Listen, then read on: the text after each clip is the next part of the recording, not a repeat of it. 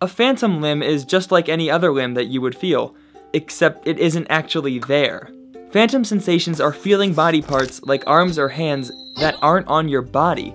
This sounds crazy, and it kind of is, but 60 to 80% of people who have lost a limb report phantom feelings throughout their life, most of which are painful. And almost 100% of people report phantom sensations immediately after having lost a limb.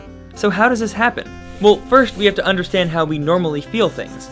Every body part is connected to specific neurons in the brain. When you detect a physical stimulus, when you're touched, that body part immediately sends a signal to its corresponding neurons in the brain. And when that signal is interpreted by the brain, that's when you actually feel the stimulus. But when you lose a limb, no sensation is given to this part of the brain anymore because there's no limb to be touched. It turns out that when neurons in the brain are really inactive for a long time, the neighboring regions want to expand and fill that void. So what happens next is a sort of reorganization of the brain's neural connections. The active regions that are being touched and stimulated literally start to take over the inactive regions. This process is called neuroplasticity, and until very recently most people assumed this wasn't possible, that our brains were permanently hardwired and unchangeable. But we now know that the connections are malleable, plastic. Okay, so neighboring neurons have moved into that region, but now what? Let's assume we lost an arm, and the corresponding neurons in the brain eventually become inactive. We know that the neural region closest to this contains the face, so the face's neurons eventually move into the region that before stimulated the arm. This means that whenever certain parts of the face are touched, we would experience that sensation not just in our face, but in our phantom limb too. Here you can see a picture of scientists diagramming where parts of the hand and arm are on someone's face.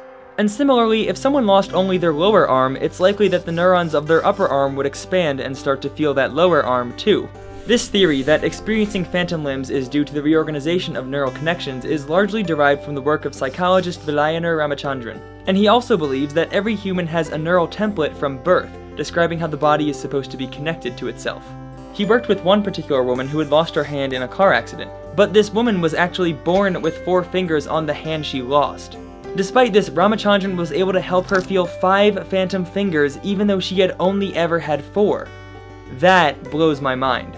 Now, despite the explanation I just gave you, there is still debate over the exact reasons that phantom limbs are felt. Some argue that the reorganization of neurons isn't as important, or that it only explains why people experience pain and not normal sensation.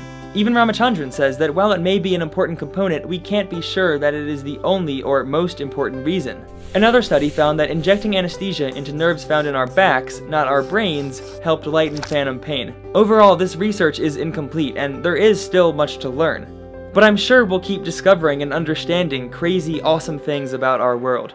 I'm Matt from the channel Conjecture, and thanks for watching. Hey, Vsauce, Michael here. Except, wait. This isn't Vsauce, and this isn't Michael. But this is a parody. A parody is...